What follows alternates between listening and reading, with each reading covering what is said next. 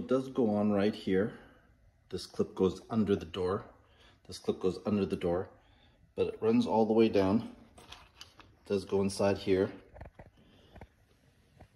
But when we get to the under the panel itself, this is the section where it bunches up and it doesn't connect properly in here.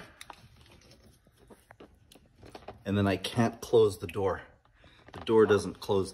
This piece that runs down here should actually bend the other way to allow me to close the door.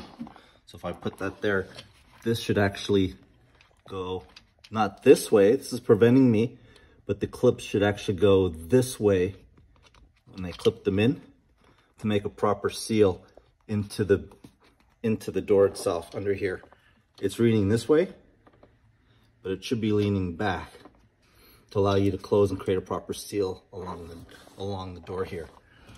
So that's what's preventing me to close it. So now if I close the door, oops, it closes, but with that strip,